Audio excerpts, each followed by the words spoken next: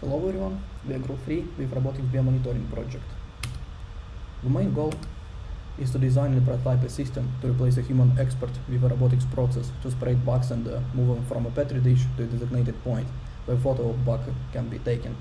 It is needed so we can build a database of images of many aquatic bugs.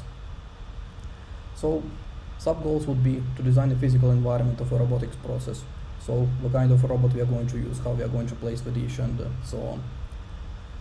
The second task would be design and implement computer vision system capable of bug detection.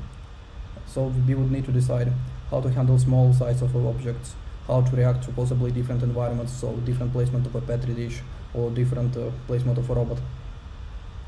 The third goal would be the gripper design. Bugs are very small and delicate, so gripper has to be special. And the last one, robotics programming and motion planning. How to avoid disturbances of the environment. For example, picking the bugs, considering that they're in the liquid and very small, so even the small motion can disturb the whole system. And so, the challenges we had in our project is the bugs are so small that almost indistinguishable from noise. And when reflections due to liquid and glass petri dish, they are actually more noticeable than the bugs themselves. And then the last one, industrial robots turned out to be not up to the challenge. They are way too big for that task.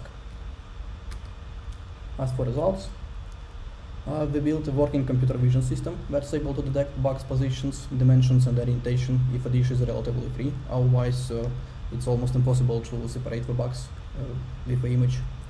And then we also built a simple simulation to showcase a major challenge of using industrial robots for the task. Some example for computer vision. Here you can see a petri dish and a coin. Coin is used as a reference object for sizing. The dish itself is about 9 centimeters in diameter, so you can imagine how these bugs are small. Usually they're just a couple of millimeters. Then the red lines, aside from big circle which detects the dish, the red lines are the width which we would use for proper gripping, and the blue lines would be the orientation and the length. As for the simulation process we used, we took an image of a real dish with bugs. When we processed the image, detected all the bugs and measured them. Then in the simulation we add the boxes as bug models, and then we simulate robot motion.